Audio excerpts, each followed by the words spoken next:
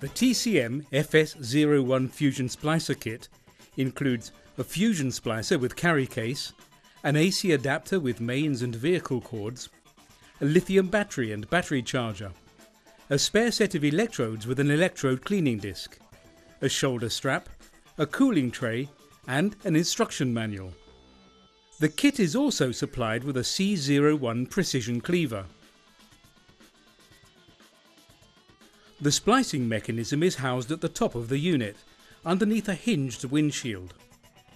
Opening the shield exposes the electrodes and the fibre V-grooves and clamps. The heat shrink oven sits behind the windshield. Two sets of colour-coded buttons at the front are used for controlling the menu and for starting the splicing and heat shrink operations. A colour LCD screen is hinged at the front of the unit. This displays the menu and also shows the images of the fibres during the splicing stage. In the brief time when the fusion arc is discharging, shutters cover the internal cameras to protect them from damage.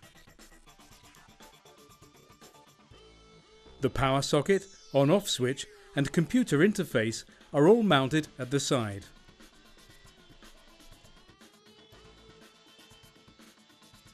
To prepare the first fibre, remove about 50 mm of coating from the end and clean off the residue using a lint-free cloth soaked in 98% reagent-grade isopropyl alcohol.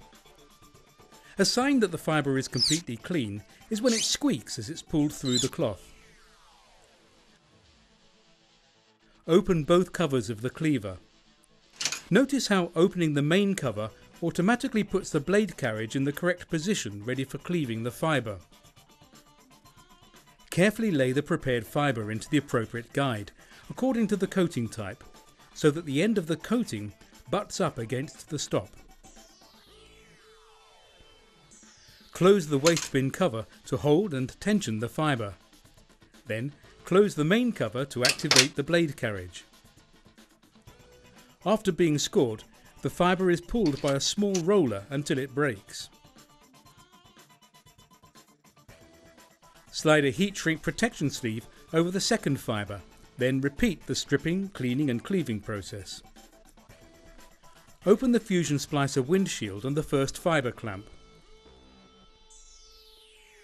Lay the fibre into the V-groove and position it so that the end of the fibre is about 1 mm back from the tips of the electrodes. Close the fibre clamp.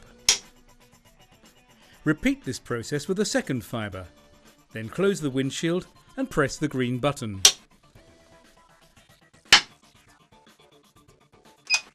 The splicing unit will now take over the process.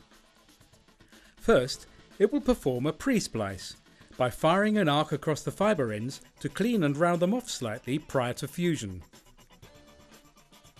After the pre-splicing process, the fibre cores are aligned in all planes and brought together ready for splicing.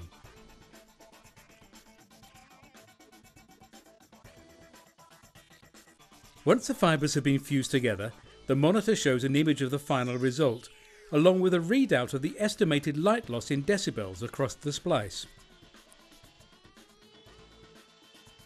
At this stage, the windshield and heat oven cover can be opened and the fibre clamps released. Carefully lift the fibre away from the grooves and slide the heat shrink protection sleeve over the exposed splice.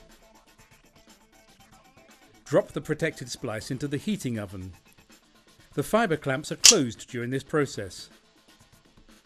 Finally, close the cover and start the heat shrinking by pressing the yellow button.